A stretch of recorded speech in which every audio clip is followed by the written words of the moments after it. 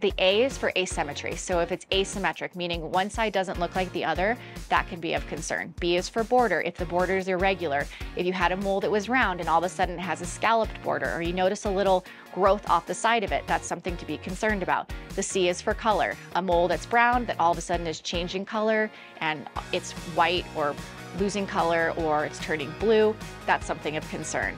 The D is for diameter, anything bigger than a pencil eraser or something that's grown to be bigger than a pencil eraser. And then the E is the most important, is for evolution. So if something is evolving, meaning that it was nice and round and it's all of a sudden changing into something that's crusting or bleeding or increasing in size, these are things that need to be brought to a dermatologist's attention.